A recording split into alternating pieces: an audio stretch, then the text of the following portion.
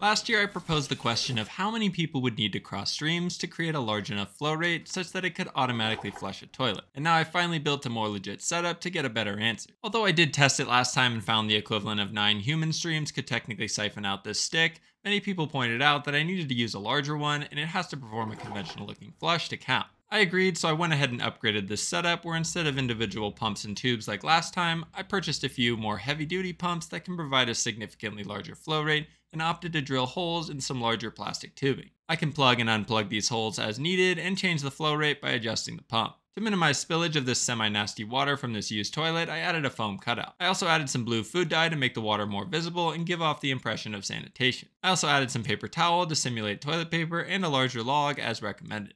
The last episode was part of my Engineered Bet series, and I used this toilet specifications to roughly estimate that you'd need 34.5 human streams.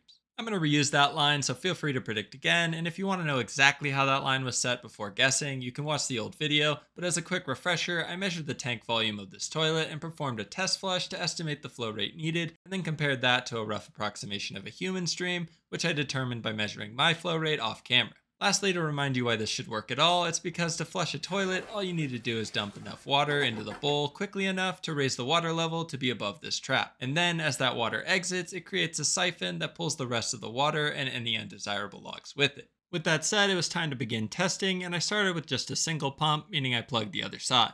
Regardless of how this goes, I'll show the full capability of this device using 2 pumps later.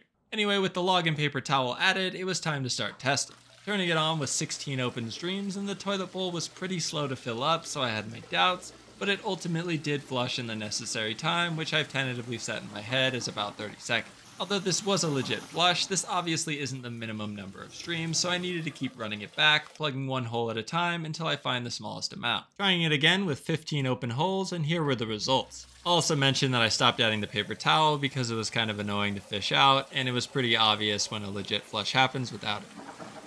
So with 15 holes, it still achieved a flush, so I'm going to plug another and try again. I'm also going to speed these next trials up to keep things moving. One last thing worth pointing out is that the flow rate through each hole isn't going to be the same between each trial. Each time I plug a hole, that changes the amount that's going to go through the others, so I also adjusted the flow rate on the pump over time to prevent the streams from shooting out too fast. I'll measure the actual total flow rate later to account for this. To make sure I can fit the results in the length of this short, I'm going to skip a few trials ahead.